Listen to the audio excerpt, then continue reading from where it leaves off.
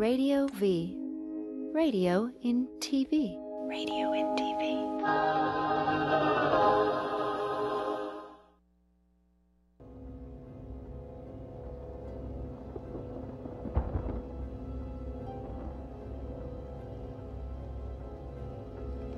Remember, all I'm offering is the truth, nothing more. I'm a relationship hacker. Run up and get touched up, suicide. And all of y'all know my style. I excel, then prevail. Run up and get touched up, suicide, that's it. And all of y'all know my style. I excel, then prevail. What's up, y'all? Shut it down. Boycott these My name is motherfuckers, we can Truth. shut it down. And these are my true stories. Shut it down. Boycott these motherfuckers, we can shut it down. I got some real shit to tell Shut you. it down. Shut it down. Boycott these Hey. motherfuckers, we can shut it down. The new Truth Shut it EP down. Shut it down. is gonna be crazy. I took him into the studio. I don't know if people follow me on Periscope. Last Wednesday, I periscoped him. The new album is we're gonna record it right this time. Right? Last time he was recording it in a bathroom in a hotel somewhere, literally. And I was like, yo, it's fire. Let's put it out there. But this time, I got him in the studio with Broadway. Oh, dude. We got some fire, too. We got some fire. It's like, it's classic hip-hop. There's one thing about hip-hop and our people. Turn it down just a taste, man. With hip-hop, we tend to throw away styles and genres. Like, young kids will be like, that's old school. I don't even listen to that, right? Whereas other music genres kind of venerate their old school. We kind of just discard them, you know? This is gonna feel like a brand new Public Enemy, BDP, Big Daddy Kane album. It's really sick. So I'm excited about it. He about to re-record this record. And we're gonna really like get his voice right and, you know, blow the beat all the way out. It's gonna be nuts, man. That Truth album is gonna be sick. So with that said, you know I gotta promote businesses. Weed Juice. This is what my homeboy got for us.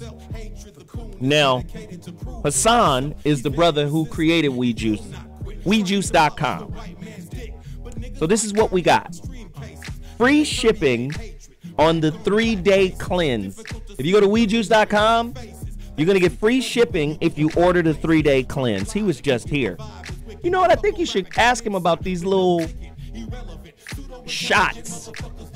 This is a turmeric shot. He brings me like 4 of these. A turmeric shot, right? Turmeric and ginger. Just straight turmeric, straight ginger. It's good for you, man. I mean, he's not advertising this on his website. Maybe I shouldn't have been advertising. Anyway, get at my man, WeedJuice.com. It's important. Also, you got to support Bobby Glanton.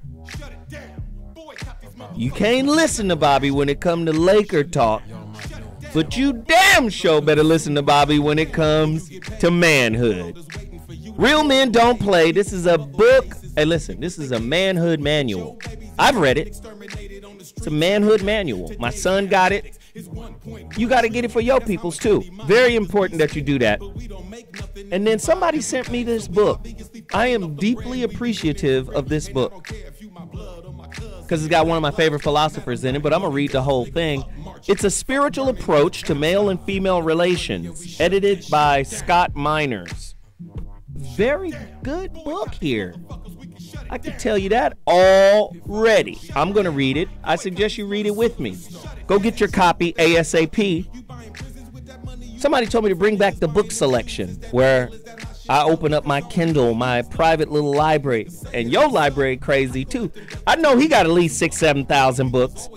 I got at least 4,000, 5,000 books. Speaking of books, please continue to support the movement.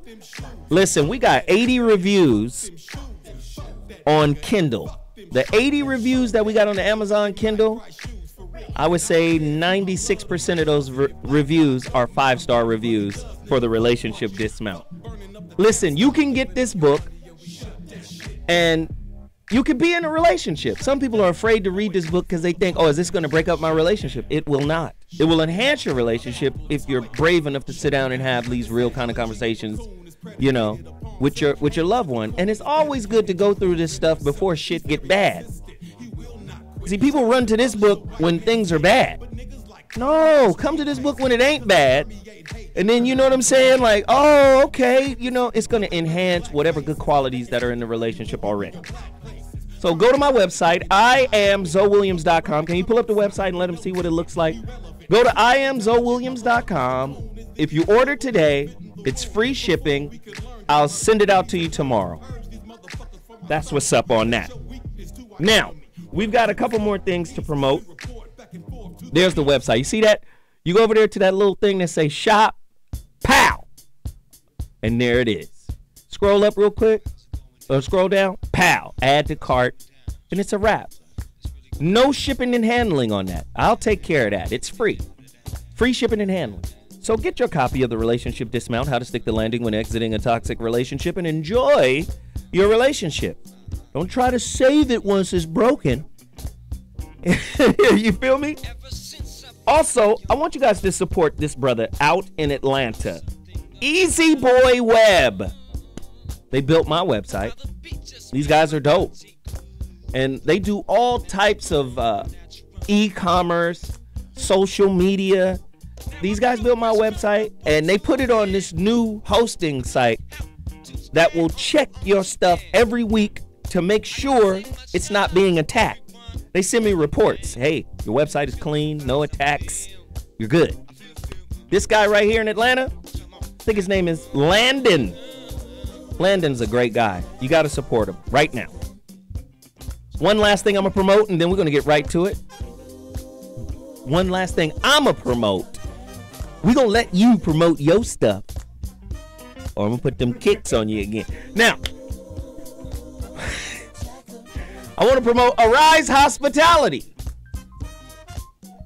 Black Home Depot. Come on, man. Black Office Max. Black Staples. They get the same quality stuff, the same stuff, literally, that these other places, these huge chains sell. They get the same stuff. So, if you're in a business, a black-owned business, why go anywhere else? As a matter of fact, Freedom Paper. Is it? Freedom Paper Company, right? I love this company. Somebody sent me a picture of a giant box of toilet tissue that they got from these people. I love it. Black-owned company create their own toilet paper. There's no reason you should have the cartoon bears in your bathroom. No reason. That's what this show is about today. And then the final thing we're going to promote today is the homeboy. No, we got a sister on the line too, right? Final thing we're going to promote today is the sister on the line, but my homeboy has some things to promote. Kev? Booty boxing. Wait, start over because your mic was off. Chris, thank you. Appreciate that. But go ahead and get that booty boxing home system, that 8-week home system. Remember, New Year's is coming up, so all your New Year's resolutions, get the booty in shape, get your mind right, eat that food, it's nutrition, everything is there. So go ahead and get that at Udemy, udemy.com/bootyboxing, and the promo code is ZoeWhatShow. Come on, don't play yourself. Don't play yourself. You know you're going to eat for Christmas, so go ahead and hook that up. All right, so we got a sister on the line right now. Sister, come on in and introduce yourself to the listeners and tell us really quickly what you have to promote. Hi, I'm Lene Javette. I am the CEO and founder of Pulsefire.com. That's in the words culture and desire. Our website, basically, it's the home for the narrative that describes living with melanin. It's a place that encompasses all aspects of our journey. We celebrate our accomplishments. We offer solutions for our shortcomings. And we'd like to think that we expose our potential to greatness. We provide a blueprint for future generations that allow us to follow our ancestors' footprint. So at Pulsefire, we tell Black life stories, good, bad, or indifferent. We don't sugarcoat it, but we like to present to the Black community. I'm here today specifically because Facebook banned us for promoting, uplifting, and providing empowering information to unite our community. So I appreciate you letting me take a minute to tell your audience about our Black Business Catalog. The Black Business Holiday Catalog has over 50 pages of 100 Black-owned businesses for holiday shopping, ranging from dolls, toys, cosmetics. We have hair products, clothes, Black cigar manufacturers, Black wineries, accessories, art, stationery, gifts for her. We have gifts for him, and so much more. So we just wanted to let people know that the Black Business Holiday Catalog, it's available. There are Black merchants that we can shop at. We can circulate dollars in our community this holiday season. And I appreciate you giving us a minute to share that information. If anyone is interested in supporting a Black business this holiday season, you can go to www.blackbusinesscatalog.com. Again, that's blackbusinesscatalog.com. There you go, Lene. We appreciate you calling in today. That was a great, great piece of information. Anytime you'd like to call in, just let me know, and we'll continue to promote the Black Business Catalog. I love it. Thank you so much.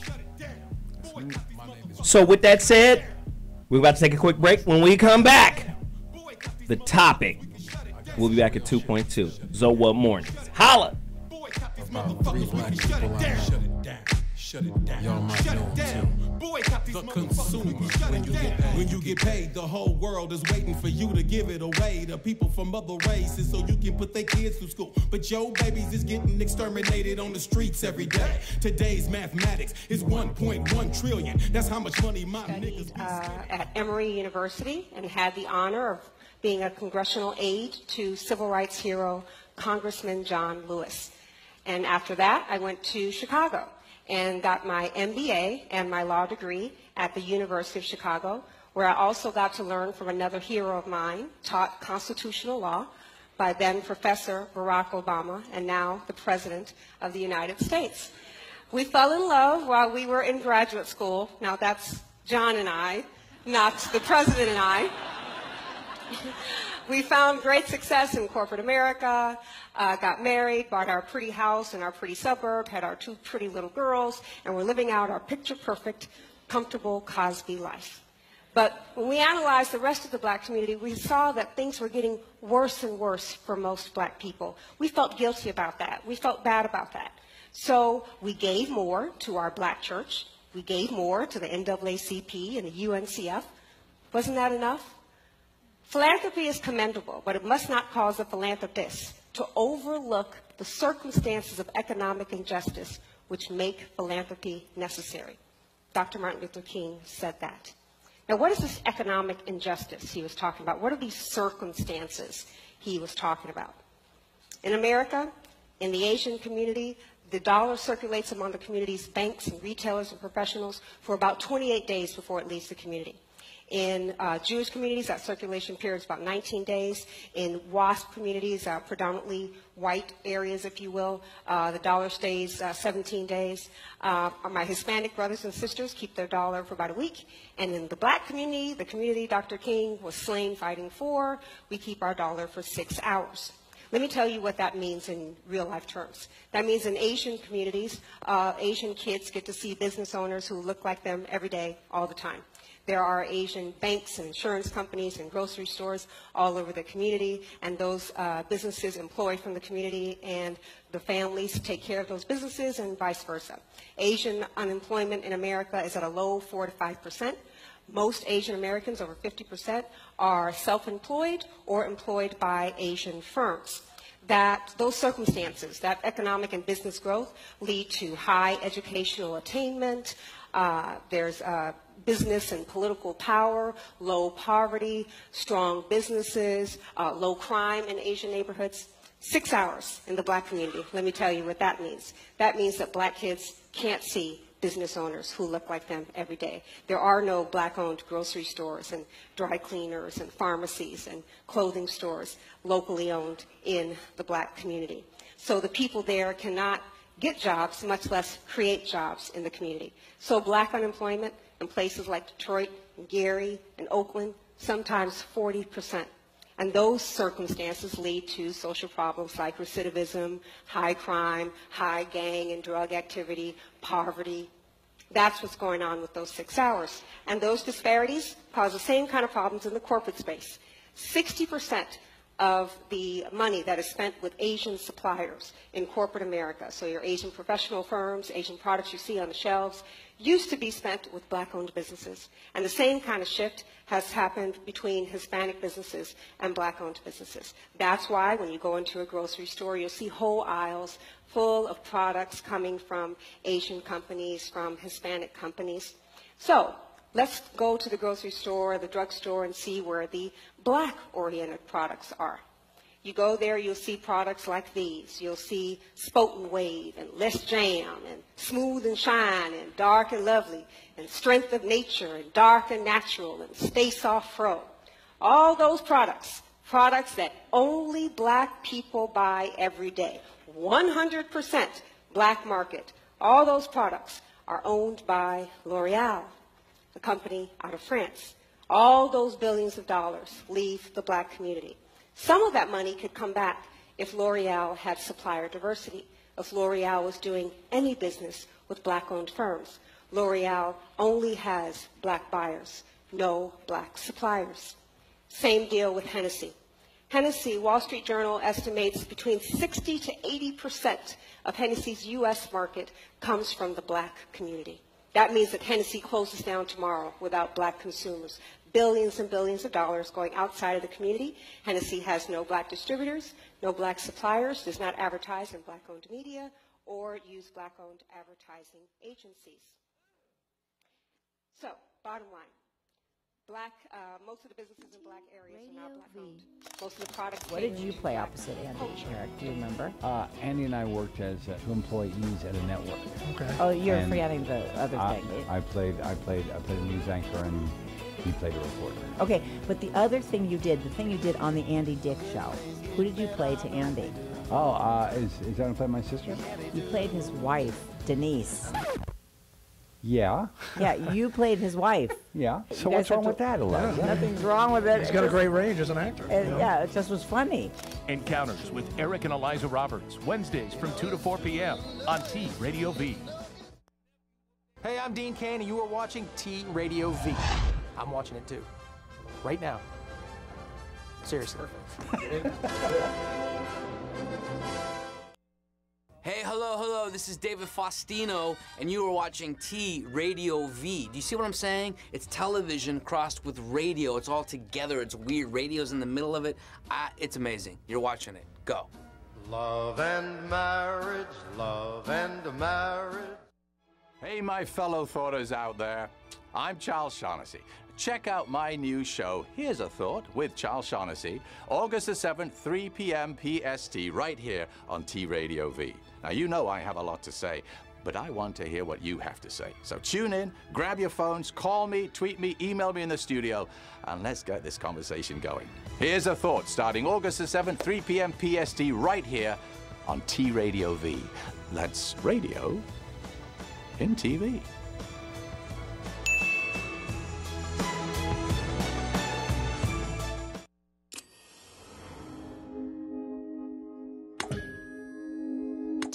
Radio V. Radio in TV. Radio in TV. Levels of organization. When building a city, you start with bricks. Many bricks joined together makes a wall. Walls working together make a building, and many buildings complete the city. The human body is put together in a similar way. Humans start with cells. Many cells joined together make tissue. Tissue working together make an organ. And many organs make an organ system. Cells are the smallest living part of an organism. Some examples of cells in the human body are brain cells, lung cells, and bone cells. When cells of similar structure and function join together, they form tissue. A group of brain cells is called brain tissue. A group of lung cells is called lung tissue. And bone cells joined together is called bone tissue. When a group of tissues that perform a specific function join together, they form organs. Brain tissue comes together to make your brain. Your brain is an organ. Lung tissue comes together to make your lungs. And bone tissue comes together to make individual bones. An organ system is a collection of organs working together to perform jobs. Your brain is a part of the nervous system. Your brain, spinal cord, and nerves work together to collect and process information. Your lungs are a part of the respiratory system. Along with the diaphragm and others, they help you breathe. All of the bones in your body are a part of the skeletal system. Bones, cartilage, ligaments, and tendons give your body structure and support. So from smallest to largest, your body is made up of cells, tissue, organs, and then organ systems. These are the levels of organization.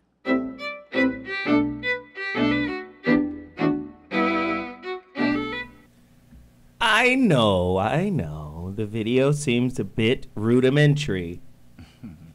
But it's unfortunate that we got to resort to that level to get us to see that we are, whether we want to agree on it or not, are part of an organization, right? A part of a living organism. So that brings us to today's topic. Very important that you guys lock into what I'm about to say. On the So What Show today, today's topic is the Fellowship of the Bling. Not the Fellowship of the Ring, but the Fellowship of the Bling. A deeper look into developing organizational systems for community cooperation. Basically, a community life skills show. Why is that important? Because it's easy to cry foul. Oh, the system is kicking my ass because we're not organized. There you go. Oh, racism. We can't win. Bootstraps. It's easy to be screaming shit when we're disorganized.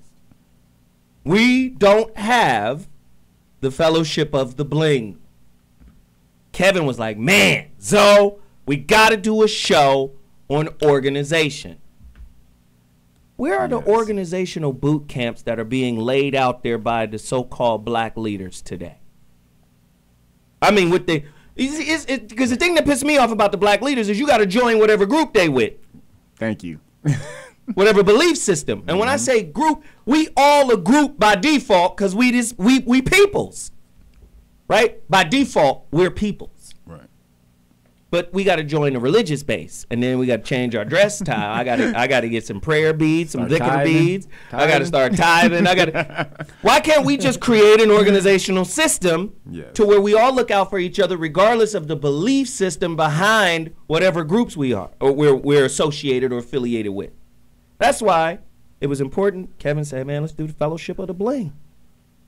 And so I want, in this show, my objective is to give tips and pointers on what organization is, what it means, what is the end result of it. You saw we showed these videos. That sister, that video is 18 minutes long.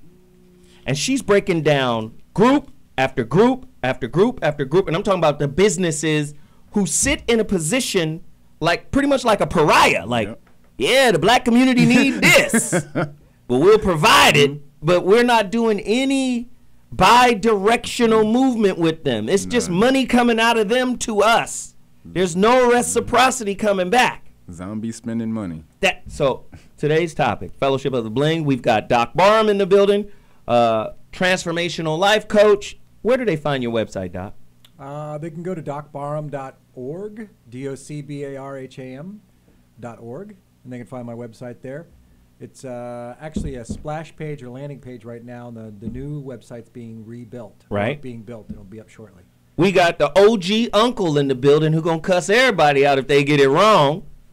Uncle Bobby. What up, Bobby Glanton Smith, author of Real Men Don't Play. Greetings. That's it, Bobby? That's all you got? Bobby was boisterous than a motherfucker a few minutes ago. Don't know shit about the Lakers. Dude. God damn it. I love him, though. No, but he's the wisdom in the building, and he can come from a perspective many decades before us, and he can also see kind of a trajectory on where we're going. And then my homeboy in the building, Kevin Behringer. Kevin, are we ready to tackle this? We got Veronica Conway on the line too, right? Let's do it. Yes, sir. Yes, The sir. Fellowship of the Bling. Why is it necessary to have a fellowship? What quest is the African American community embarking upon? Right? Who's holding the ring and who we got to protect so he can get to Mordor? Fellowship of the Bling. That's what we talking about today, goddammit. So let's jump right into it. Do black people, I would say, the African American community, blacks, do we have like a misunderstanding of organization? Like, do we not know its importance? And why is it so difficult for us to come together? Kevin? Well, it's the lack of knowledge or information of what it means to organize or what an organization is. And I've been through this. The reason I wanted to do this show, because I've been trying to get with a lot of brothers for years. And some way or another, you know, brothers, oh, man, I'm doing this. Oh, I can't do it. They try to jump in. They jump in at the beginning. They, you know, they're enthused at the beginning. Then when the work starts to happen, they're like, oh, man, okay, I got to do this. Oh, I got to do this. Or when you're in the organization, everybody wants to be the leader. Nobody wants to be the worker. And so in an organization, or the knowledge of how to organize has been lost. And the reason this show is called Fellowship of the Bling is because if you ever seen The Lord of the Rings, the ring, or the symbolism that the ring represents, is the knowledge that was lost from black people, but it also represents the unity that, or the understanding and knowledge of how to organize and to unify. And that's what really the ring is, because once you, no matter how much information you have, if you're not organized, if you're not a team, if you don't have people backing you up, you can't do much of shit. And that's just how it goes. So brothers and really everybody, period, but definitely black people, we need to understand how to get together and how to work together, and how not to let animosity and all those little bullshit things that get in the way of us working together. How to push that to the side, and because trust me, white people, they don't deal with that shit. If they got problems, if they got this, they don't, none of that shit. What needs to be done? How do we do it? Okay, you're handling that, you're handling that, you're handling that, you're handling that, and they work and they get the shit done. Black people, not so much. Bobby, I don't know. Well, there are exceptions to all of the rules, and what we have to do is look at the models. Excuse me. The models of possibility. You mentioned the knowledge. We also have to have frames of reference. And throughout our history in this country, I just made notation of some organizations that we could draw from if we have, first and foremost, a unifying concept. In other words, a motive. Because most things that we do in life is motive driven. And I'm hearing the music already. Are we going to commercial? No. Just finish your point, and then I'll take us to commercial. Well, without that motive, a common motive, then we dissipate into all these varying directions. If we can simply rally around the fact that everybody on the planet wants the same thing: food, clothing, shelter. We want to be loved, we want to be appreciated, we want to be respected. So we have to kind of put all of those things into the pot before we begin to try to construct something, because otherwise we'll go in all these varying different directions. So you look at organizations like the UNIA, Universal Negro Improvement Association, that Marcus Garvey started. We can pull from the fact that he rallied us around a commonality that was based on the fact that what men have done, men can do. So we just need to look at best practices, but it starts with the motivation. What motivates us to the point where we won't get distracted and go in all these opposite directions? And there are some central themes that we can rally around, and that's the fact that we all want to have a sense of purpose. We want to have some measure of comfort, and then you start looking for the pieces that coalesce without you having to just struggle with somebody. You know, find people that you have common interests with and build on that. All right, so this is what we're going to do. We're going to take our first break, but we'll be back with Doc Barham and Veronica Conway's take on the Fellowship of the Bling. We'll be back in 2.2. Consciousness is a creative act, and the kind of consciousness you have will determine the kind of world you create. What it do is your man Money B from Digital Underground asking everybody to check out the Going Way Back show, your home for classic hip hop, raw and uncut. Join me and me, DJ Always, as well as Ty Teasy, bringing you the old school new news every Tuesday, 7 p.m. Pacific Standard Time, right here on T Radio V. That's right, Radio in TV.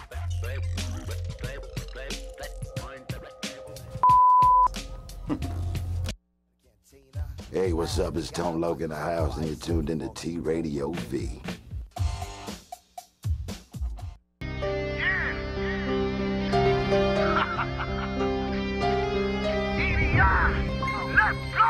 Now you done heard a lot of talk about me and my niggas. Them outlaw worldwide my figures. From triumph to tragedy, to right back on top, and niggas still mad at me for pushing that big truck with 24 square feet in ATL game lockjaw. Now that's what my nigga got shot for, being too motherfucking raw for these fuckboys. See the darkness, see the light, he wanna kill it. Misery, love, company, and that's the real shit. But in 2004. Yo, what's up, what's up? This is Too Short and you're watching T Radio V. Yo, what's up, y'all? This your boy Crazy Bone. Man, I'm the bum Keith G, man. And whenever you sitting at home and can't shake the monkey off your back, yeah, then just know every Wednesday from 7 to 9 p.m. right. You can tune in to the Quick Fix and get your fix on, man. Right here on TRadioV.com, baby. Radio and TV. So how they gonna see us on the radio then? Radio, I don't know. Or is it TV and radio? But it's one of them. I gotta figure this radio and TV thing out though, bro. I don't understand. I'm gonna tell my mom how she gonna see Get us. it together.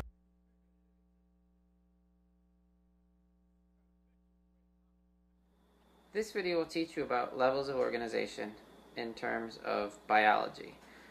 Levels of organization is known as a hierarchy, which you can think of as a series of steps, or more like a pyramid that we'll see a little bit later. The lowest level in our hierarchy is the cell. The cell is the basic unit of structure and function in living things, and this is going to be our working definition for cell, even if it looks a little bit different on the later slides. I've gone back and re-edited this slide. But the cell is a basic unit because it's the smallest thing in a body that will do all of the functions needed to keep something alive. We can see a diagram, a computer-generated image of some cells, and this is going to be the lowest level of organization in our body. So let's look at the next highest level. The next level of organization is tissue. A tissue is a group of cells that perform the same function. And for our example, you can see... As you can see, there's a hierarchy of the chain of command. So the person at the top, the chief executive officer, oversees the next level down, which is the C-level managers, the chief marketing officer, chief finance officer, and chief information technology officer. And then those C-level managers oversee the next level of managers. For example, the chief marketing officer might oversee 3 different first-line managers, and they would be broken down into the department based on their specialty. And the same goes for finance and IT, and so they would be broken down as well. Beneath the first-line managers, you see the employees. This hierarchy can be much larger. It could have dozens of layers, or it could have less layers than this. With a bureaucratic type of organization, it can take a really long time for decisions to be made since there's so many layers of management. So some companies are trying to empower their lower level managers to be able to make certain decisions. Now, organization is a highly abstract concept, but we can loosely equate it to the idea of order, with its opposite being what is called entropy or disorder. Order and entropy are typically measured by scientists in terms of information. That is, the more information it takes to describe something, the more disordered the system is said to be. Emergence. Ant colonies are classical examples given of emergence. Ants, governed by very simple rules and only local interactions, can through their combined activities generate colonies that exhibit complex structures and behavior that far exceed the intelligence or capability of any individual ant, and thus it is said to have emergent properties. Ant colonies also illustrate the decentralized structure to self-organizing systems. The queen does not tell the other ants what to do. Instead, each ant reacts to stimuli in the form of chemical scent exchanged with other ants. In this way, organization is distributed over the whole system. All parts contribute evenly to the resulting arrangement. And we're back in the building. T-Radio V, that's Radio and TV Live, the So What Morning Show. Today's topic is the Fellowship of the Bling. We were getting into the conversation. Bobby said some heavy shit. Bobby, you had one more thought to make, and then I'm going to go to Veronica Conway and Doc Barham. A lot of people know of Marcus Garvey, but they didn't really immerse themselves in his movement, the Universal Negro Improvement Association. That was one of the most powerful thrusts in the history of our presence in the United States as a group of people. He actually was able to go across the country and raise millions of dollars and sign up thousands of members who were very, very passionate and consistent with their belief in us doing for ourselves. What co-opted that internally were people like W.B. Du Bois, Jackie Robinson, and other folks that didn't feel comfortable standing out and identifying ourselves as an entity that needed to first and foremost support each other. And so when we look at what we got to do in 2015 and going forward, we've got to establish the fact that whatever we do, we have to do it unapologetically. Right. Veronica? Yeah, I love this topic. I think this is probably my wheelhouse, and I'll say it. Everything is your wheelhouse, Veronica. Stop playing. Come on. Because I founded the world's first organization of Black success coaches. There are other ones now because I kind of let that go on purpose. But I founded the world's first organization of Black success coaches. So we basically took coaching from a Black perspective, culturally competent success and business coaching into the Black community nationally. So we partnered with a lot of Black organizations. I've been in the Negro business for a long time, and because I led a national organization of coaches, the coaches that were in my mix also were coaching Black business leaders, So I would say that I have a pretty interesting insight into how Black businesses function, how Black organizations function, because when you're coaching organizations and leaders, you have a very intimate understanding of how they function and how they don't function. I just want to preface it by saying that. Now, I know Maggie Anderson, right? I know Maggie Anderson, the sister that was in the video. And one of the things that I know about pioneers in our community, I ran into Maggie at a National Urban League conference a couple of years ago.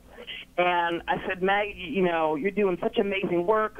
I was there kind of in the mix when she was beginning that work because George Frazier was saying at a conference, he was saying, Black folks, we got to buy from our own. So she took that on. She went out and took that on. And when I saw her at this conference, she was in tears. And I said, what's wrong? And she said, this is so hard, and our people don't support us. So here's what I will say about it. When you are a pioneer in the Black community, and I see it over and over with Black leaders, we get slaughtered by white folks. And she was getting death threats and saying, you're racist for trying to get folks to buy Black. But we experience apathy from our own. In other words, a sister that's like that should have every Black person in the United States should find out a way to have her back. But we don't because we're so busy in survival. We're so busy watching Scandal. We're so busy doing a bunch of shit that doesn't really mean a goddamn thing in the scheme of things. And we're fascinated with the trivial few versus the critical many. And so our leaders don't get the support that they deserve because we're too busy on some dumb shit. Yep. And the lone white man in the building will speak now. Doc Barham! Tell them what whitey think about it. Well, I guess to me it's you could go back to entropy and neg entropy, right? Things are cohering together or they're falling apart. And I think any person can relate the sense of things falling apart within themselves as we get older.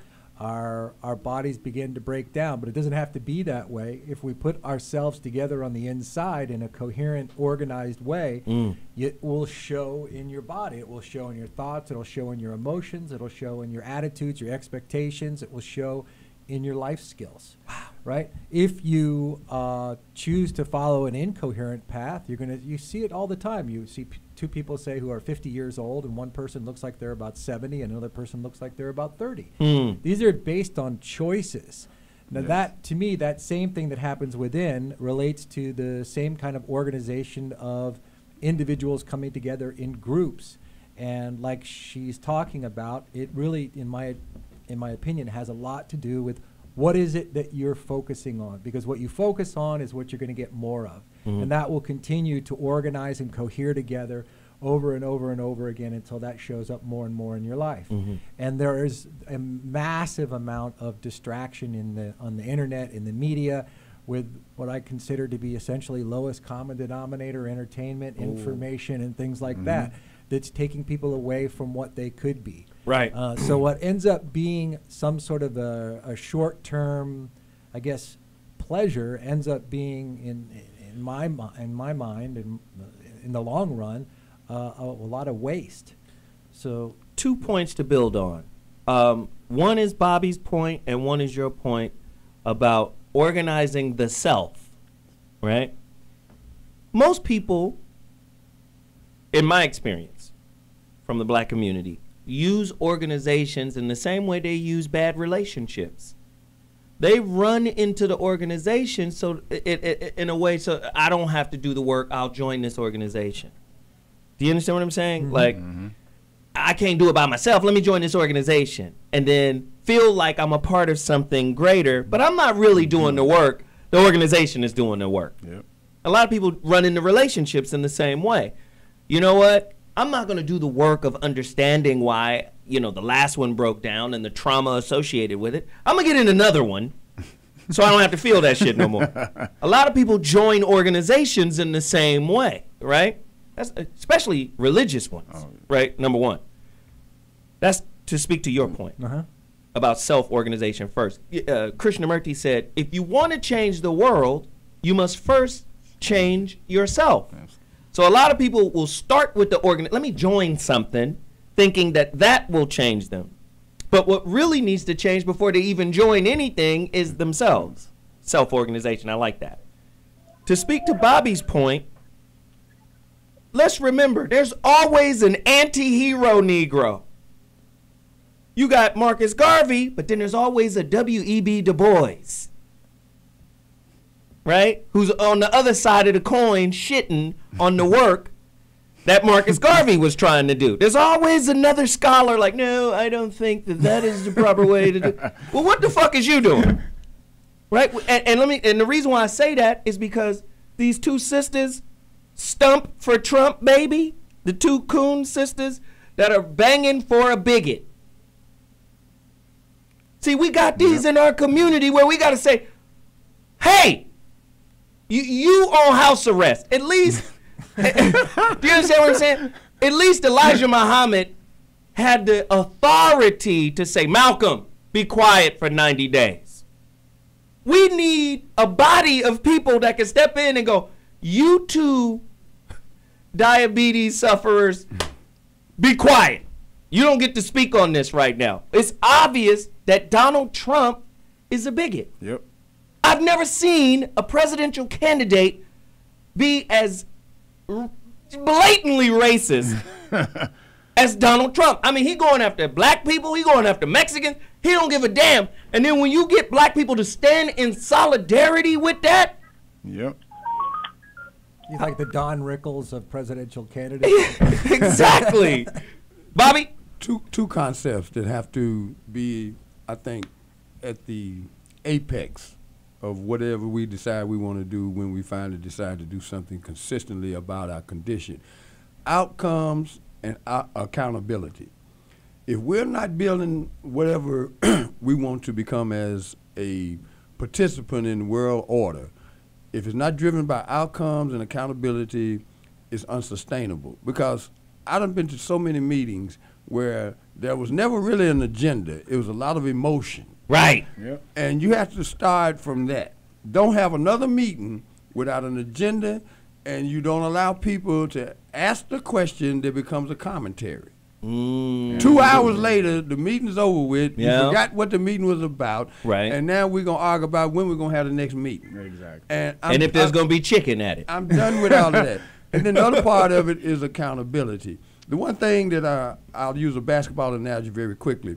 When Magic Johnson came to the Los Angeles Lakers, even before he was with the Lakers, probably when he was in high school, Magic figured out one thing.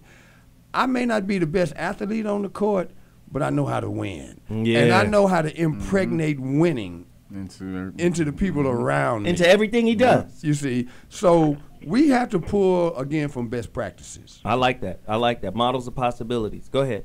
And, Kev? well, going back to the self-organization, the reason we're showing the videos of organisms, biological organization is because an organization, if you look at the word organization, organ is in it.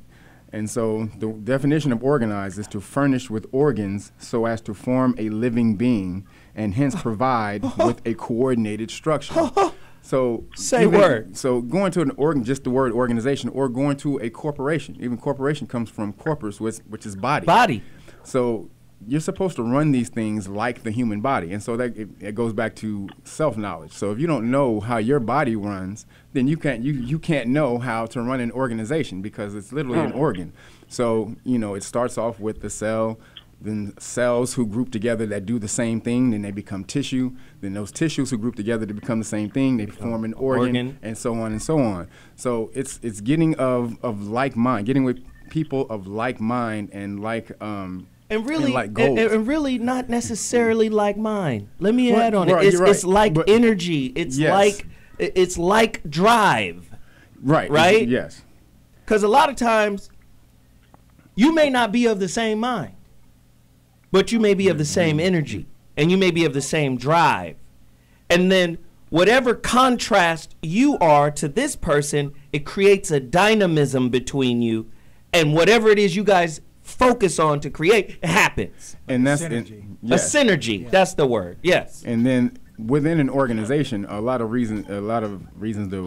reason why an organization fails is because they don't understand how to specialize. Everyone wants to do everything. Specialization. So you have to be able to identify who can do what, and literally put that person at that job and let them do that.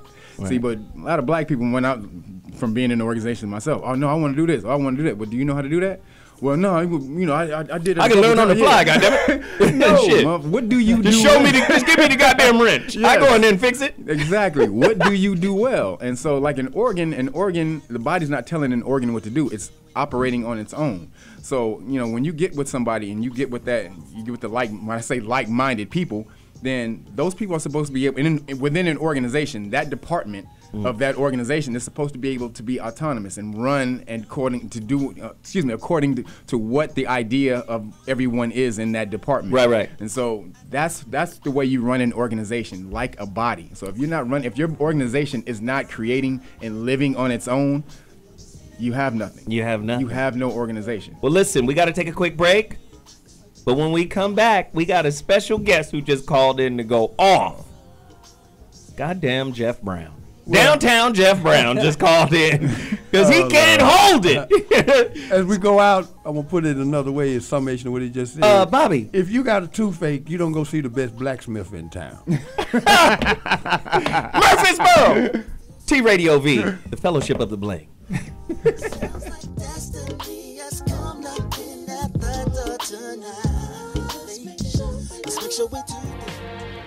Hi, I'm Moby, and you're watching T-Radio V. Yo, what's up, everybody out there? This is Crazy Bone. I am the Bum Keith G. And right now, you watching TRadioV.com. TV and radio. Yes. Radio and TV. Oh, yeah. See? Yeah. Hi, I'm Rob Hubel from Welcome to the Jungle. You're watching T-Radio V, aren't you?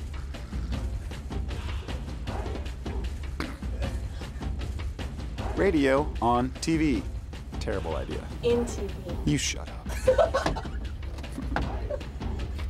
Use that one. Hi, we're Marissa and Juliana Stove, the Stove Twins, and you're watching T-Radio V. That's radio in TV. Hi, this is Casey Abrams from American Idol, and you are watching T Radio V. That was too corny. I loved it. Hey, I'm Dean Cain, and you are watching T Radio V. I'm watching it too. Right now. Seriously.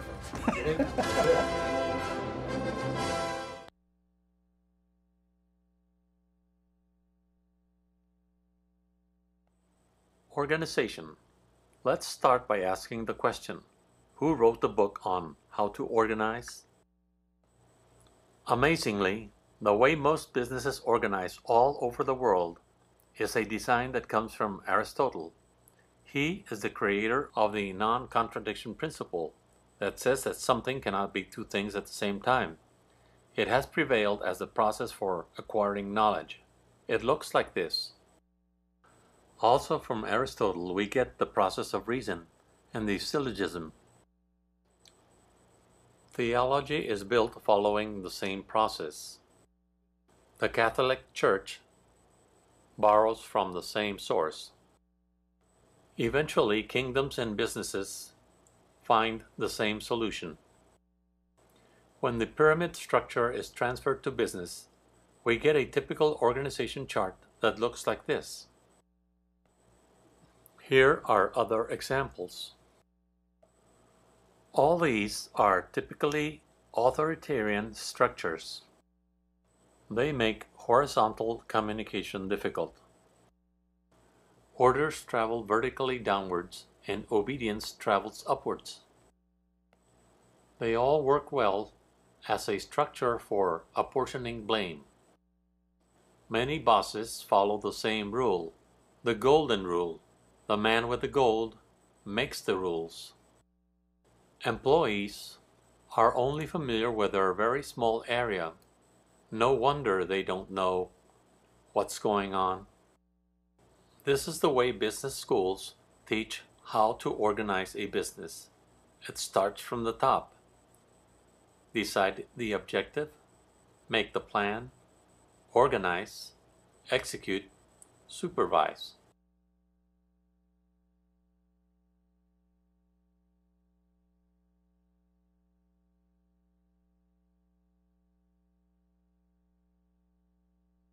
Stafford Beer, the founder of Management Cybernetics, has found another way. It will work much better in highly complex situations. It is the way nature is organized.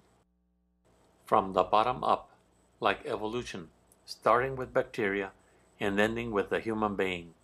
From the simple to the complex, like one layer on top of another. Like the brain and the human nervous system. Nature's strategy is repetitive, or, to use the right term, recursive. The same process is repeated over and over. Cells, tissues, organs, body. The mapping looks like this, where the parts, the smaller operations, and the whole look exactly alike. I will explain this. It is called the viable system model, and it works for any living thing with the capacity to have an independent existence. I know it's tedious, but we must reacclimate ourselves, reacquaint ourselves with the basic functionings of the world, of the natural world. Look at that. Kev said the word corporation. Corpus means body, right? Legally, a corporation is a fictitious person with rights, with the same rights you got. Yep. In some sense, it's more because you can't throw a company in jail. Exactly. You can't. Yes. Listen, man, it's important that we educate ourselves on this type of knowledge. There are a lot of brothers out there who got this knowledge. There are a lot of people who are very educated, who understand this, but yet refuse to work together. Yet refuse to create a body. Right? Kevin spoke on specialization. Let me just say something about specialization. Specialization is for insects. The human being is capable of godhood. But when it comes to business, everybody got to play their part and play their role. But when we look at specialization, we see that as an insect functionality, right? Your ass was born a drone. That's what the fuck you gonna be. You were born queen. That's what you're gonna be. You were born one of the daughters that take care of the law. That's what you're gonna be. Specialization, right? But the thing about the human being, we can master a specialty and still have the rest of our life to be able to enjoy the godhood that is within us. That's right. Right? But a lot of times what happens is specialization takes that front row seat. What do I mean by that? Who are you? Oh, yep. I'm a doctor. Yes. No, you're a person who practices medicine. Who are you? Right? Most people don't know who the fuck they are. I went to school and I did this and I did that. That's what you've done. That's not who you are. Do you see what I'm saying? So we have to untangle those knots. This goes back to your point about organizing the self first and then becoming a part of an organ and then building a body from there. Does that make sense? Do we still got Jeff Brown?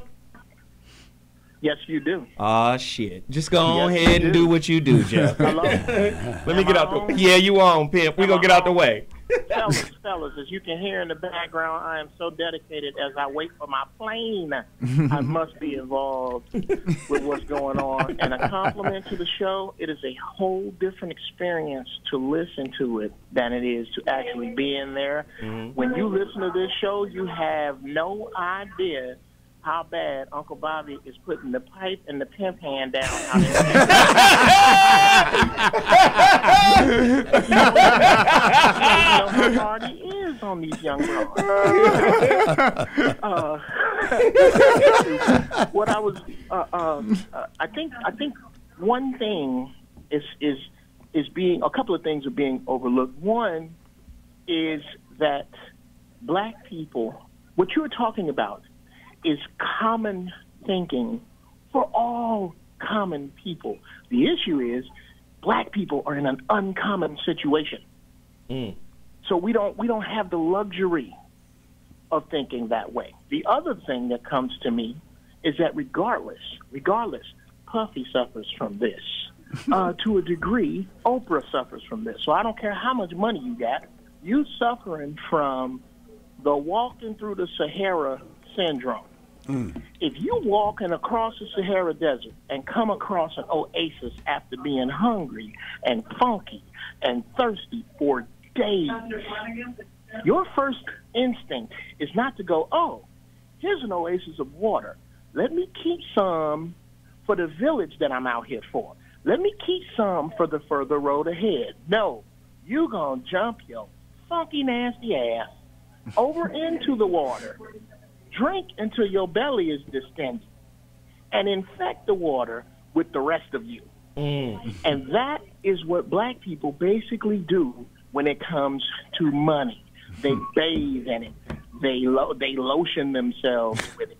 They eat it. They consume it all with no thought of a child, a grandchild, a great-grandchild. In the words of Damon Dash, niggas is hustling for their first name and not their last name. Ain't nobody thinking about what you leave behind. If you think about, if you watch how niggas spend money, that's what make niggas go out and buy Escalades that's worth $70,000 when you paying for it, and worth $3,500 when you want to trade it in. Right? Because it's about me right now. That's the definition of the word nigga to me. I only give a damn about me, and I only give a damn about me right now. I don't give a damn about me 10 years from now. Nigga, right now. I need everybody here to know that financially I'm okay. That's why I'm wearing these $150 sneakers. You don't have any idea that my lights are off. I need to send out the I'm okay beacon. Not understanding that you are far from okay. And every time that I see you with something extremely expensive, you insult yourself. Asians look at you and laugh at you. Arabs look at you and laugh at you because they know you ain't got it like that. You the only one. You the only one thinking that ignorant shit, and other niggas who are around you are thinking that shit. And while I'm on the subject of niggas, go ahead. Go ahead, Jeff. And I hate to regurgitate, but if you are doing, as a black person, what most niggas is doing, you're probably wrong. You're probably wrong. Your diet is probably wrong. If you are doing what most niggas are doing, which is getting your idea on who to vote for from Bishop, you're probably wrong. You're probably wrong. If you are eating chitlins for Thanksgiving, like most niggas, you're probably wrong. So when you see what most niggas are doing, don't. Don't do what most niggas are doing, or you're wrong. You're wrong. You're wrong. Most niggas want the new Jordans. They're wrong. You got some more, Jeff? I mean, Negro. I think the most important thing that I can say with regard to, and you know me, Mr. Gloom. I think what we are trying to do is clean the fish in a dirty bowl. The bowl must be emptied out. The concept of money must be emptied out of the black head. It must. The dollar must crash. I fuck with him on this. Niggas must have to be. Yes, bro. It's not going to happen before that. Because as long as the concept is, I am going to move out of the hood instead of making the hood better with my job, I'm not going to stay here and make it better. I'm not going to get the other dudes I went to college with and we going to all move over by Jordan Down Project and make it better. No. We're all going to Calabasas. Gated community. Long as that, and that's not going to die until there is no money. And that's what's coming up. That's what this whole race riot, this whole race war that they're amping up for, they're almost ready. And the idea is we're going to call the earth of 2/3 of the earth's population, but the first people we're going to get rid of is as many niggas as possible. I need to. Thanks, Jeff. I appreciate that, man. You're very welcome, and I'm going to listen to the show. All right. I will take my responses off the air. I mean, if you want to hang on, you can until your plane comes. It's cool. Absolutely, brother. Absolutely. Go ahead. I love it. Go ahead, Bobby. The one thing I just truly love about Jeff's spirit is he's a player. He's a team player. And he knows when to pass, and he has no problem by taking the ball and going straight from the free throw line. And I respect even if he ain't got no hops, he gonna jump from the free throw line. Oh no, I ain't gonna dig like that because I done seen the brother drop jewels and gems. All day in America. And but something that he said about money that gets lost in the equation is, if the dollar crashes tomorrow, there's still gonna be a perception of value somewhere. Something is gonna be worth something. Right. And that's what we get caught up in, is just looking at dollars instead of looking at cents. Because at the end of the day, we have the ability to affect change by increasing our net worth, by understanding that it's not so much what a person has in his hand, it's what they're capable of doing. I've seen so many instances. That's big. That's goddamn, Bobby, that's big. Well, I mean, I've lived most of my life broke at the 10 Commandments, but only in the sense of that monetary thing.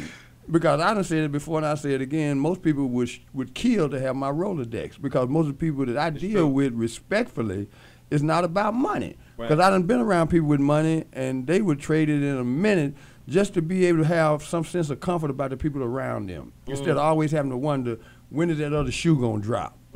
Okay, so what we have to really concentrate on is elevating the value of each other. Right. Because I know what you're worth, Zoe. I know what you're worth. The question is, how do we get to a point where we coalesce our individual value, and then be able to merge into a lane where we become unstoppable? Right. Veronica, Kev, and Doc. Yeah, I think one of the muscles that we've lost as a community, it's beginning to reignite now a bit, but we've really lost it. We've really lost it, and that is the ability to come together and create tangible, measurable outcomes as a collective, right? So I don't care what the outcome is.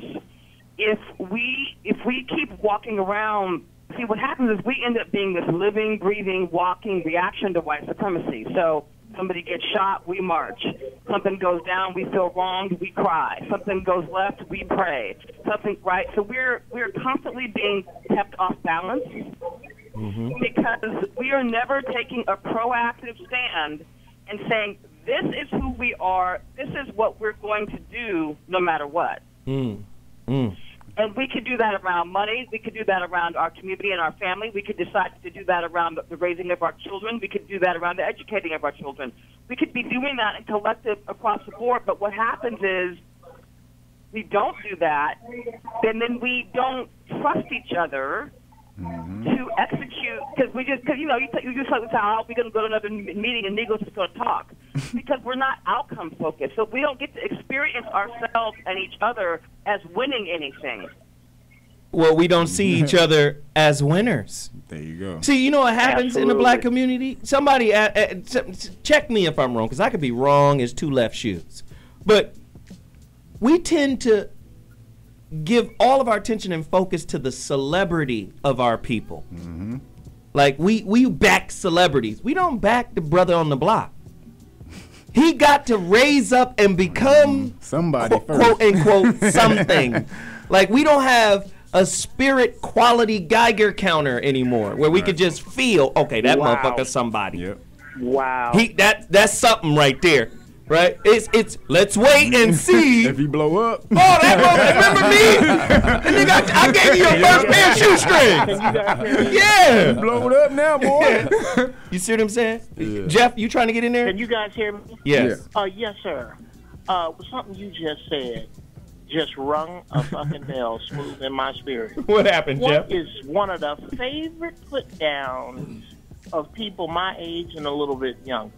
Fuck you, nigga. You ain't nobody. Ooh. Yep. That I done seen on television. You ain't nobody.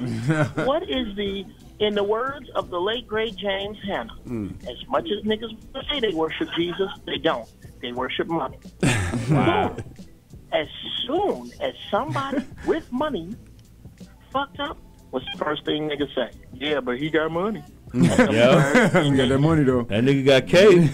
I don't care what the fuck you're doing. He got that cake. He got that cake, though. Exactly. Because and very, very few of us had. Nobody had.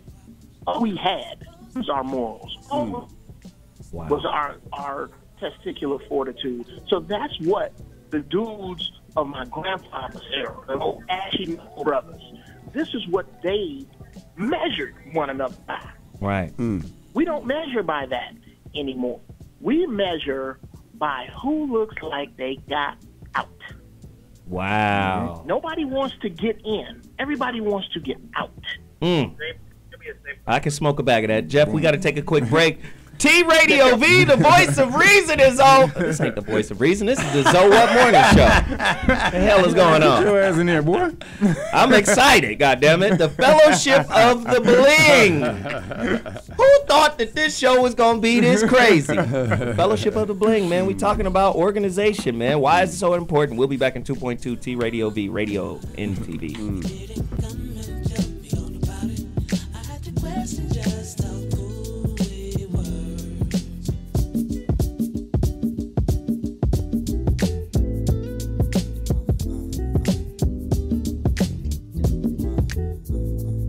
In Chapter 10, we talk about the difference between being embittered, embattled, or embittered. So, if you're embittered, of course you're holding on to things. You're resentful, you're resistant. If you're embattled, you're fighting. No, I don't accept that. I don't want that. But if you're open and you're allowing the process to unfold and flower within you and beyond you, you have an opportunity to become embittered. And Chapter 10 goes into detail on how to stop being embittered, how to stop looking for the win by being embattled, and how to evolve and expand to a space of embitterment. I mean, it's an incredible work, man, and I'm excited about it.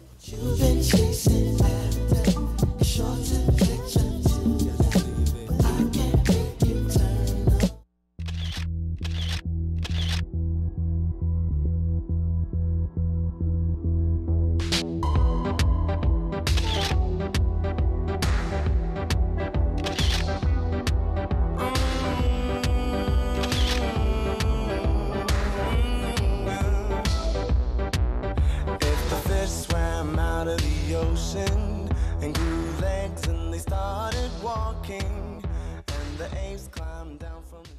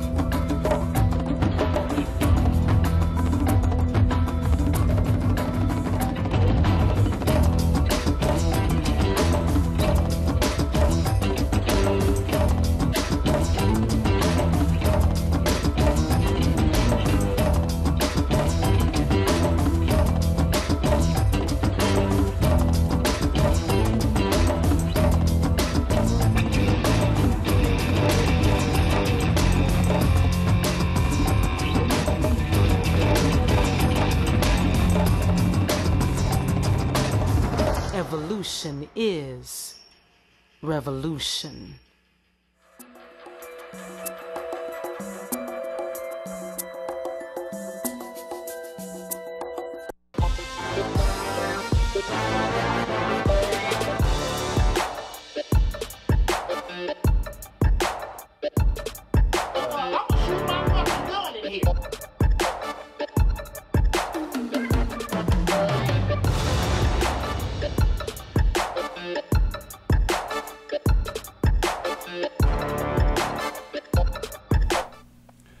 I'm hotter than little sister today about the assault on our health and our wellness, from the doctor's office to hospitals, from one end of this country to the other.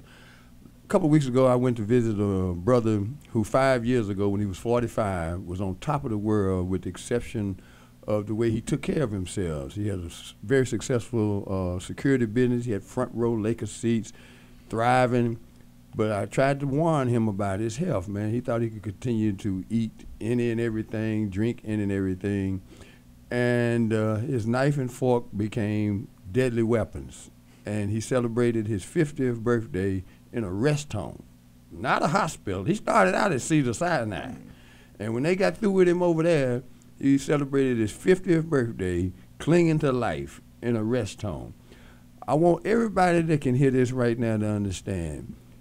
Ask your doctor what? Here's what you need to ask your doctor. Are you going to make me well, or are you going to get fed off of killing me? Because right now there is a juxtaposition of wellness and well-being that is not playing out in the patient's favor. The doctor took an oath not to do no harm. And tell me the last time you visited a doctor and didn't leave out of there with a prescription that was full of stuff that's going to kill you. People, please, take your wellness into your own hands and not the advice of somebody who is working for a corporation who is only interested in profiting off of your sickness. Take care of yourself, people. I can smoke a bag of that. Doc? Yeah. I need tips for organization. Now, there's a lot of black people watching this show that's saying, so why the fuck is that white man in there? Is that what and you always bringing white people to these closed meetings. Give us some tips, Doc. Well, if you want to get organized, what do? I think one of the things is to ask the question, stay in the question. If you actually stay in the question instead of making conclusions all the times about things, what will happen is you'll actually receive answers. You'll receive solutions to the problem that you have. Many times what happens is that we can become completely disorganized by making all kinds of conclusions about things without pondering, considering, staying in the question. If you stay in the question, what happens is it allows you to organize your thoughts into something, again, coherent, like a plan, one that involves not only the present, but moving forward into the future. So sitting down, writing out what it is that you want in your life, believe it or not, is incredibly powerful. It's something that most people don't do.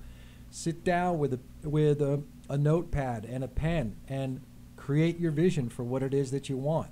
When you write it down, you have to go through a process of literally organizing it in your mind. You have a document on a piece of paper. You can put it up on your refrigerator or anywhere in where you live, and you can see it every day. And that repetition helps you to keep that organization and build that, and so it becomes a reality in your life. It programs both your conscious and your subconscious mind.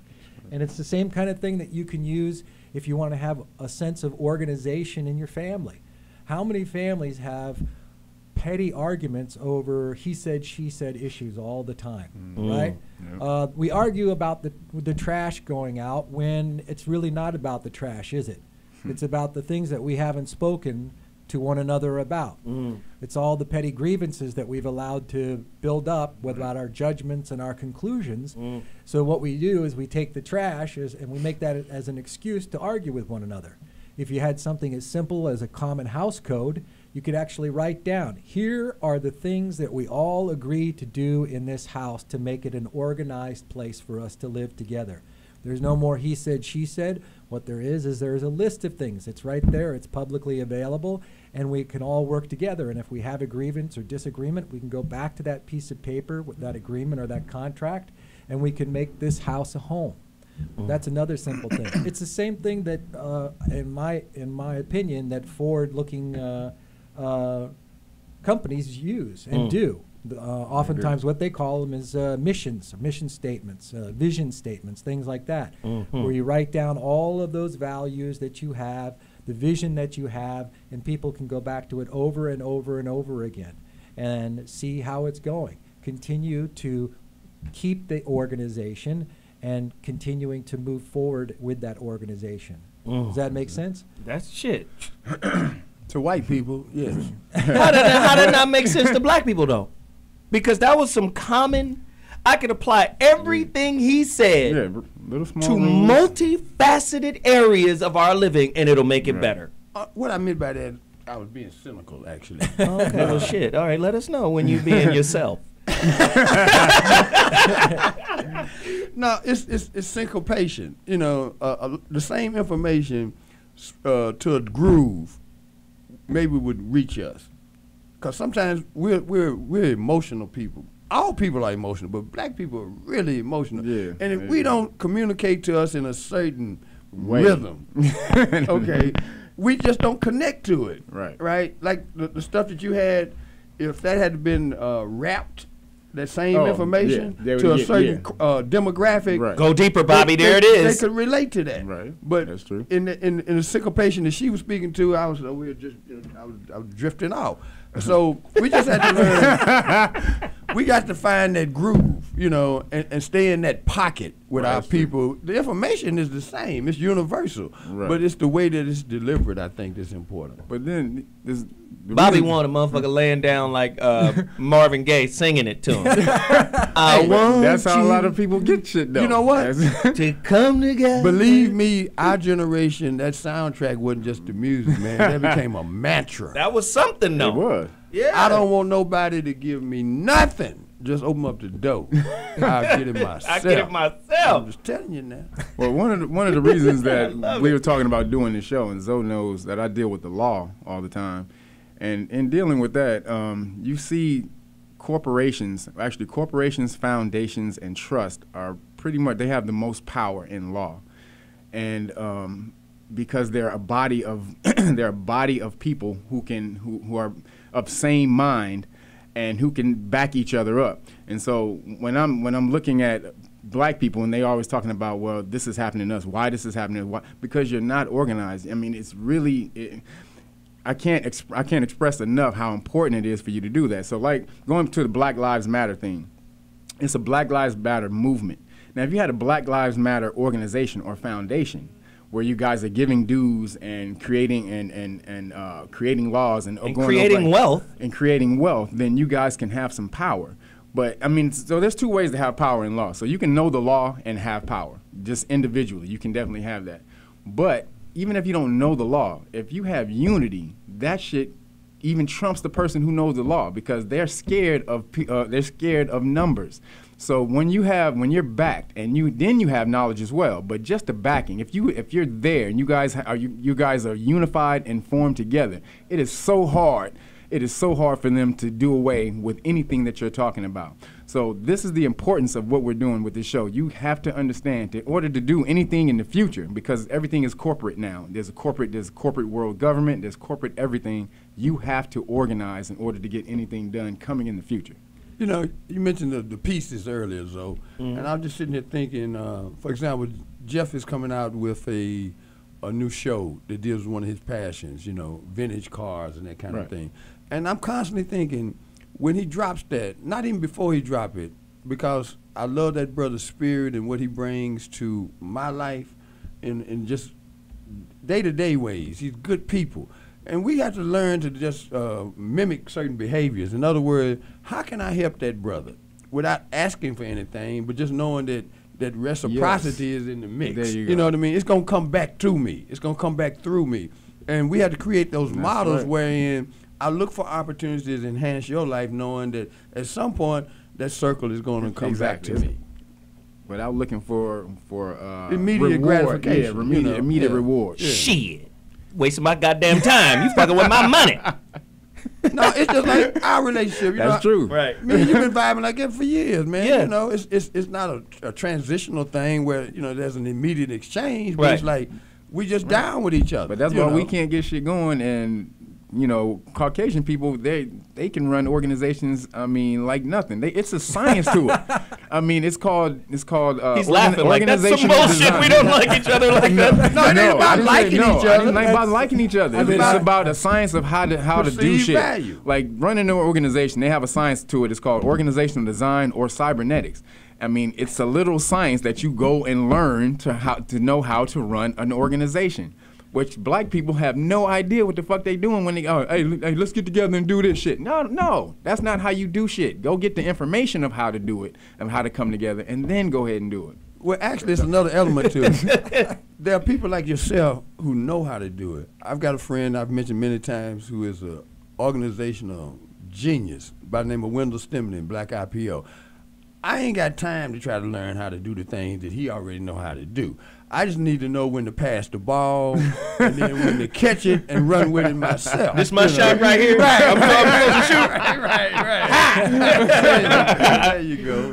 There you go. You're right, No, but there's gonna be a leader who does go out and get that information. So you know, in just an know organization, who they are. Know who they are. Yes. And make sure the other folks get out the way. Because you need to stop them people that want the ball. Yes. And say, look here, man, you ain't hit a shot, Kobe, in weeks. Right. Pass the damn ball. Excuse me?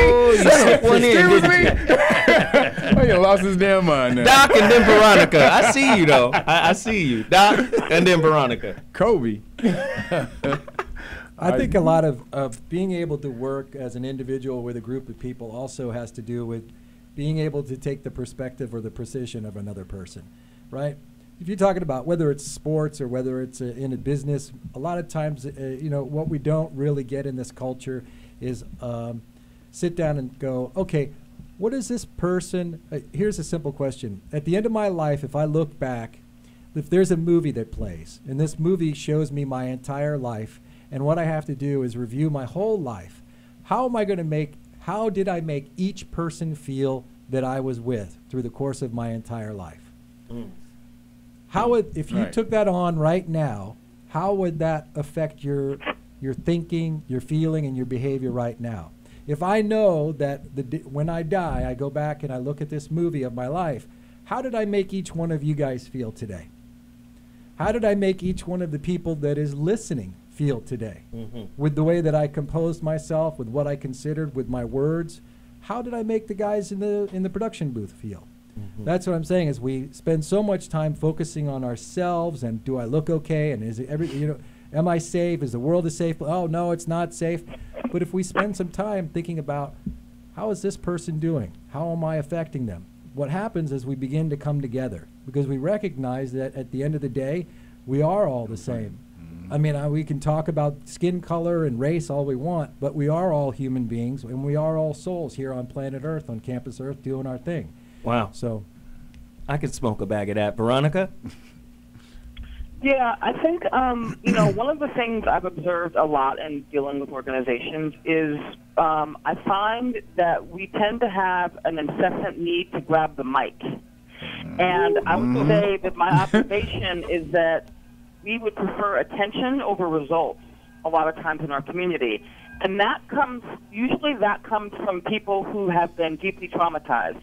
In other words, when we're going through life and we experience these really traumatic events, these kind of soul-wounding events, then we fundamentally stop growing up. We actually get frozen in space and time at the moment of that trauma. And if we don't go back and resolve that trauma, then we tend to deal with whatever the trauma, the material of the trauma, we tend to deal with it from a very childish perspective, from a very egoic perspective, from a very look at me, what about my survival perspective. And so what I observe is that when we come together and then we have all these kind of half-wounded children in the room trying to get big shit done, then Bring it home. Damn. we prefer to have the attention than to have the result. Yep. At some point, when we want the result, we have to grow up and get over ourselves and get past ourselves and even get past our own opinions so that we can direct our energy and our talent for the highest and greatest good. And we've been so wounded that we can't seem to see the highest and collective good. There you go. Wow. 100 Chief, no Indian. We just gotta take a break and absorb that shit. That was heavy. We'd rather have attention than results. Shit. Listen, this is the Zoe What Morning Show. Veronica just dropped an atomic, nuclear, intellectual, psychological bomb on the whole crew. It's the Fellowship of the Bling, or lack thereof. Shit, it's just me and Samwise Gamgee right now. Everybody gone.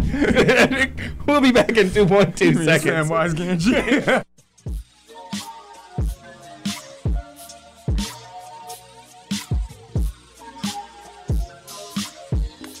Radio V.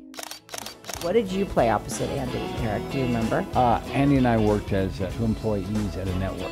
Okay. Oh, you're forgetting the other thing. I played a news anchor, and he played a reporter. Okay, but the other thing you did, the thing you did on the Andy Dick show, who did you play to Andy?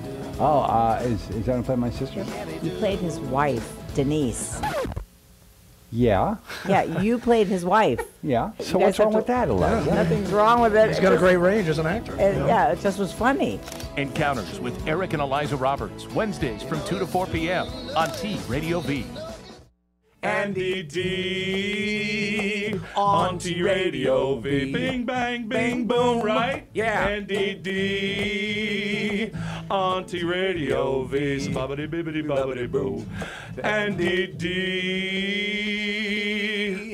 on T Radio V. The Andy Dick Show, Wednesdays from 4 to 6 p.m. on T Radio V. Wow! So but Paul, we'll do it better when the show actually starts. Yeah, no. Yo, what's up? This is your boy Kyle Master, and you're checking out T Radio V. T Radio V. T Radio V. Hello, T Radio V. Love you guys. Radio in TV. Radio in TV.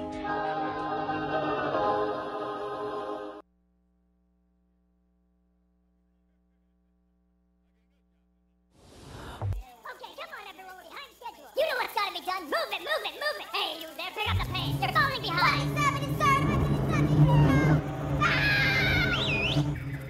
Come on, let's go. Everyone, pull together. We've got a rescue on our hands. You there. Here we go.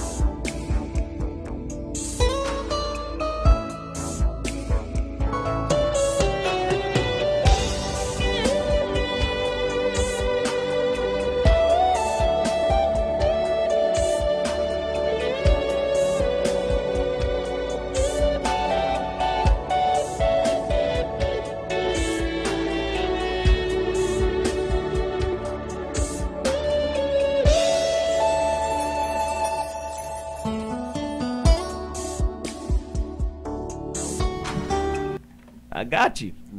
That was the I got you Yep, bridge. I got you, dog. Oh man, why is it so important that we show these types of videos, man? Because I don't want to get into my final thought just yet, because I'm gonna tear some ass out in this motherfucker, because I'm pissed. You know, I was playing tennis yesterday. I played 2 sets. First set I played with a brother who is not quite as talented as he used to be, and there was a time when he was better than I was. And I told him before we started, I said, first of all, man, do not try to tell me how to play. Because we got beat the other day and we was cussing each other out and damn near fell out of our friendship for 20 years. So here's what we're going to do. I know you don't run like you used to. I got to add it. Here go Bobby. Because I want to be able to talk shit after we thumped these boys that should beat us, right? And since we had that conversation, I was able to go ahead and make shots that I knew I could make that he no longer could make. Specialization. Because it was about like, look, I got that. It was about winning. Right. It was about co-opting for the purpose of being able to come to that net, look at them guys and talk shit because we just whooped them. And then the next set I played, better athlete that I'm playing with, younger dude, he going for everything. And I'm like, oh, man, we ain't going to make it, man. And I use that as an example that sometimes when we put all of the pieces together, what comes down to it is who wants it the most. And going forward as a people, we got to understand losing sucks. That's true. It really does. It's embarrassing, man, to keep watching us lose. But time after time, got all the talent, all the brain power, all of everything that it would take to be a successful people, and we keep finishing last in the race to be first. So the first thing we got to do is get sick and tired of losing. But what you did, though, you say, look, you can't run no more. I can. I got that. I got that. Oh, yeah. So you delegate, you understood who could do what, Oh, yeah. and then you said, let me get that. I got and that. then you do you do We that. got it. So I think what you're talking about now, because this happens on the basketball court. I do this with Chris all the time. You can't play D. Let me get your man, because he killing you. He said, no. Chris will get an attitude. I got him. Hey, for the team, let me lock this dude down. For the team. You know this. Can we get this win? Chris like, hell no. They don't even invite me. They don't even invite me. They don't even want me to, where y'all playing? Chris is back there going, Chris that never happened. It happens. Listen, it happens every time we play. It'd be one little fat white boy. He's about 67 years old. He's a lawyer. He taking Chris to the hole. What? I said, Chris, you gonna let this old man break your ankle? Hey, man, I got him, man. I got him. That's the night. That's the first right there, boy. Chris said he couldn't take it. hey, this ain't the voice of reason. Don't ever get on the mic. He got on the mic. Hey, man, he looking at you like he got something for you, man. Hey. He said, you can't get him. I got him. I got him. Let me get it. Shit. But no, seriously. Yes. You done cut your mic off, man.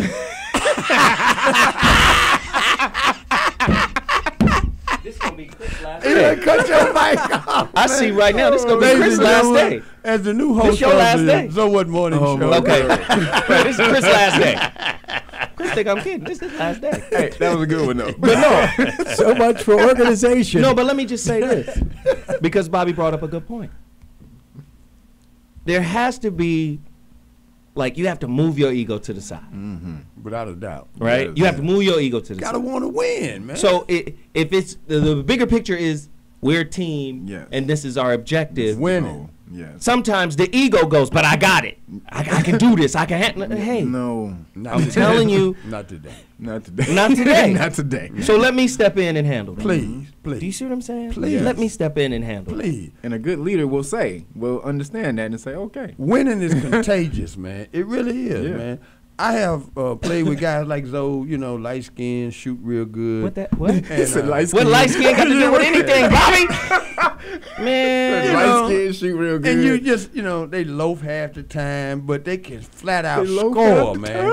No, we need a basket, man. Was I loafing when I was D'ing your ass up? We need a basket. Bobby was surprised. He said, "Oh shit, he don't play me." We need a basket, right? Let me handle it. I'm a pretty good shooter, but they done sunk in. They done backed off of me. They done cut the lane off. And this is for the game. Okay? Let me get that. I'm wore out guarding his man all night long because he ain't playing no defense, all right? But the boy can shoot, man. And we need this basket to win. So I pass him the ball. And you know what? He make the shot. And then he look at me and he say, man, good looking out.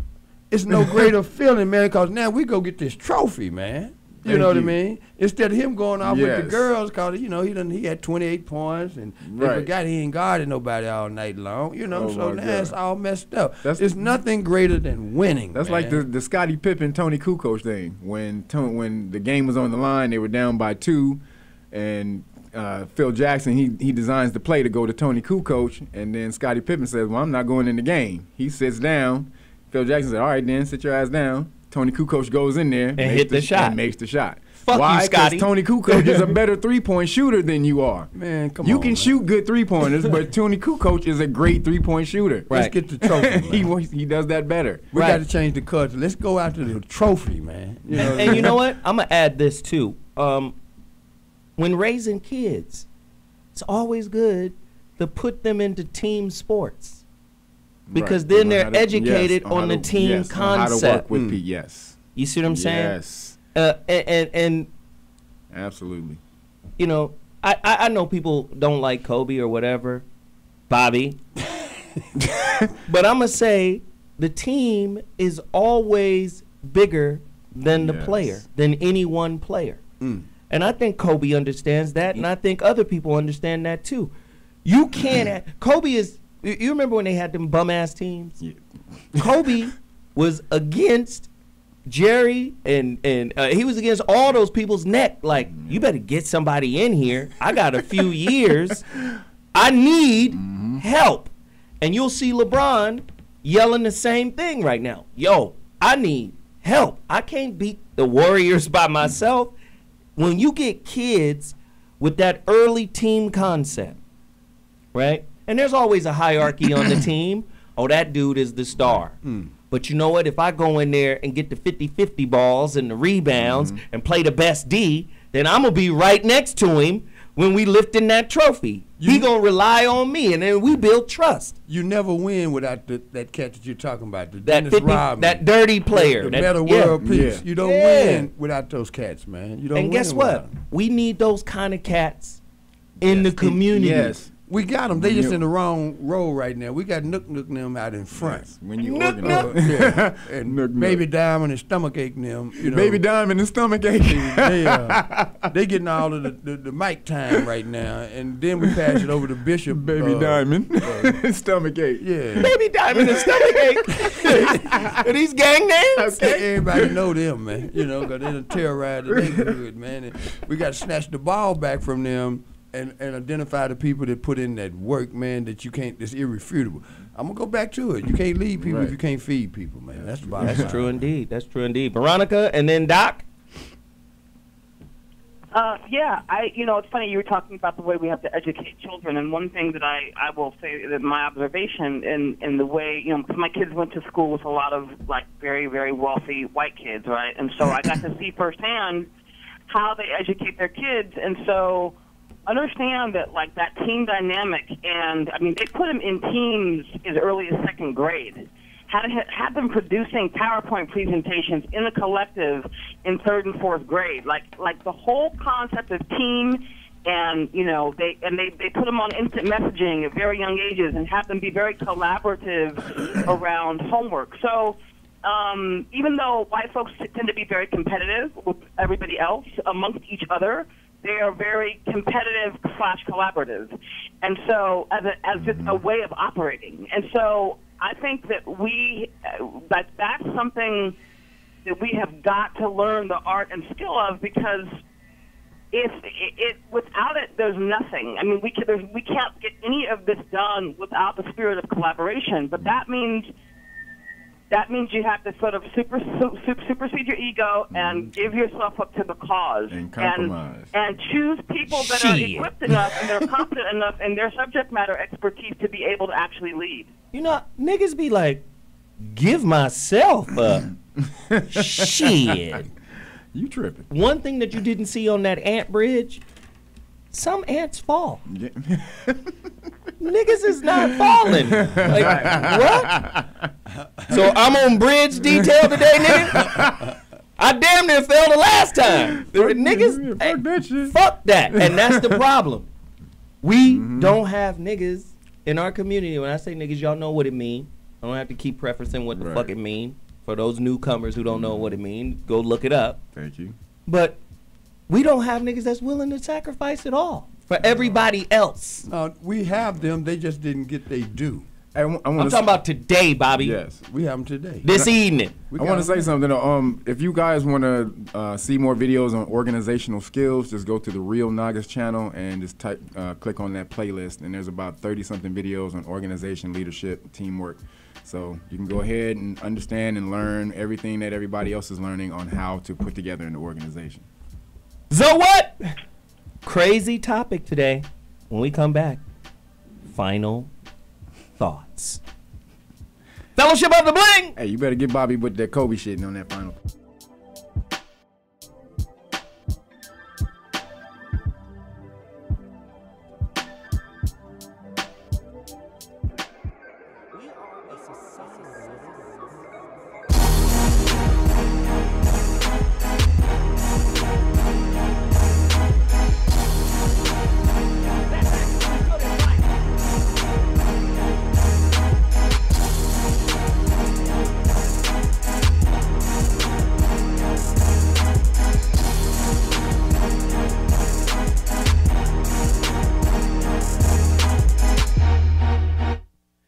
Yo, I got a couple of bullet points.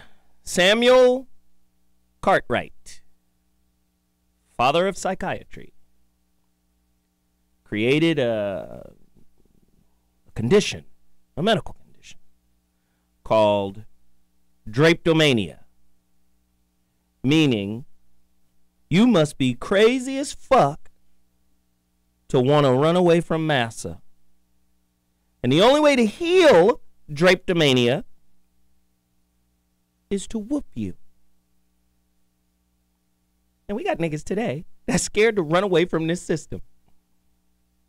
Now, I always use this quote because it's one of the most profound quotes I've ever seen in my life. There are billions of quotes out there that are profound.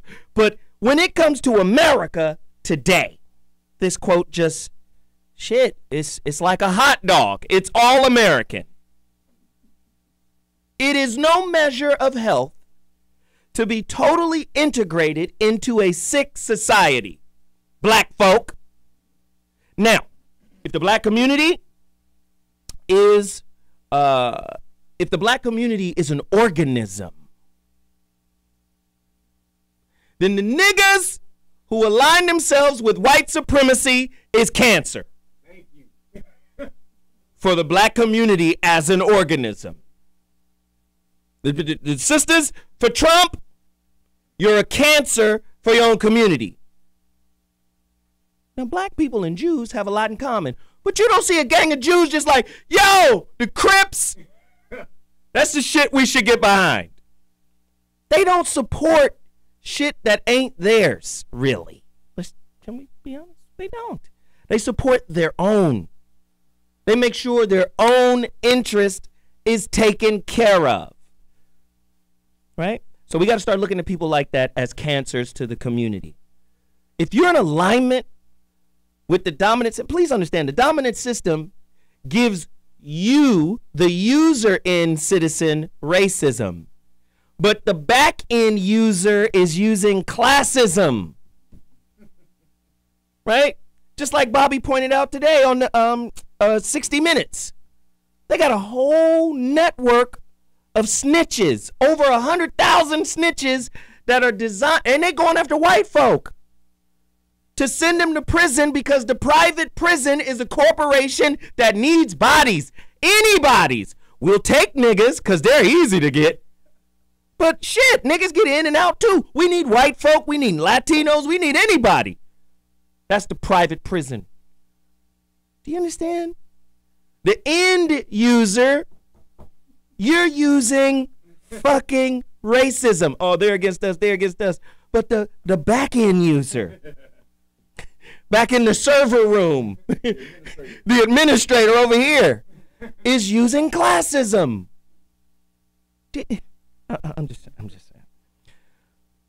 Who's down to join me for community visioning sessions? Same point Doc used. We get together at a local Starbucks. I'll set it up. Meet me. We'll all bring a journal. And let's sit down and start building a plan. That's what Kevin said. You can't have a corporation unless you got a plan, a mission statement. What's your bylaws looking like? Right? Hey, let's get together and have some visioning sessions. See what we can come up with. Some type of organization may come out of that. Right? Oh, no, niggas, is the game on? Is the shit gonna cost me? The fuck? I got to sacrifice anything. Gas, my attention. If I got to sacrifice anything, I ain't doing shit. Unless I get paid for, unless I get paid. You niggas paying? You know I came up with that idea, right? Oh, man. The most common place for blacks to feel power is the act of tearing each other down. I know that shit hurt. This is where we feel power. Because in a society that renders us powerless, the only charge we can get that makes us feel powerful is to, nigga, what are those? What are you wearing? What school did, nigga, you're not educated. I'm educated. I'm this, I'm that. I got bread. That's where we get power, is tearing each other down. This is why the fellowship of the Bling is almost impossible for us to establish, because all of our ideation that is associated with success was written by somebody else. Yeah? And just like Jeff said, when the dollar falls, what are you worth now, nigga?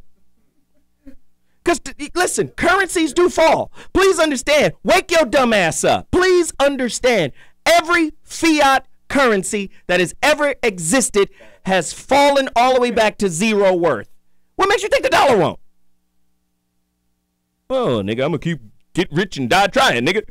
Okay, all right. The fellowship of the Bling is necessary to move forward into the future. The future leaders must have a contingency plan for natural disasters. Must have a contingency plan for solar energy. Must have a contingency plan for sustainability. Must have a contingency plan for agriculture. Niggas ain't thinking about nothing. Nigga, I'm getting a new Audi. And the 11s is coming, the Jordan 11s is coming, nigga. I'll kill a nigga for them. You understand? Let a nigga cut me in line, I'll kill a nigga for them. This is our problem as a people. I'm Zoe Williams, the voice of reason. Zoe What Morning Show, this is what we do. I urge you guys to support everything everybody in here is doing. Everything Veronica Conway is doing. Everything Zoe Williams is doing. Everything Bobby Glanton is doing. Everything Doc Barham is doing. Everything Kevin Barringer is doing. I urge you to go out right now. Cash mob everybody's movement. And if there are other black businesses out there that need that, don't let the dollar stay in our community only fucking 6 hours. Damn it! 6 hours. Come on. Go cash mob the book right now. If you got it, buy it again and give it to somebody for Christmas. I am ZoeWilliams.com. This was the Zoe Up Morning Show. We'll be back next week with another heater. I appreciate you all. And follow me to Dash Radio for the voice of reason. We out. Deuces. Say it ain't so. How you gonna let them devils turn you into a hoe? Maybe you was always a bitch and niggas didn't know. Maybe you decided to switch when you got all that dough. But the truth is about to tell them where the fuck you can go. Fuck that nigga and fuck them shoes. Fuck that nigga and fuck them shoes. Fuck that nigga and fuck them shoes. Fuck that nigga with them high price shoes for real. And I don't care if you my blood or my cousin. If black lives don't matter, black money does, nigga. Fuck marching. Fuck burning up the town. Stop giving up. You are watching T Radio V, Radio MTV.